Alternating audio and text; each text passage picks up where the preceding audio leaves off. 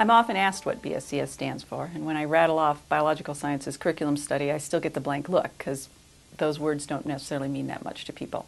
So there's two parts to think of with our name. The biological sciences is historically the content area that BSCS focused on. That hasn't been true for some time. We do all sciences K-12.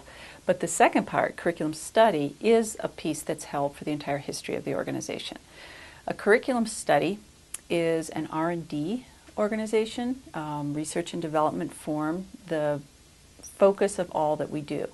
We do research on things related to curriculum materials, instructional strategies, student learning, and we review the research in that area. And then we put that together to develop products and services that have the goal of improving science teaching and learning, all with an underlying emphasis about curriculum. And curriculum can mean everything from a curriculum framework to guide decisions about course choices and materials choices.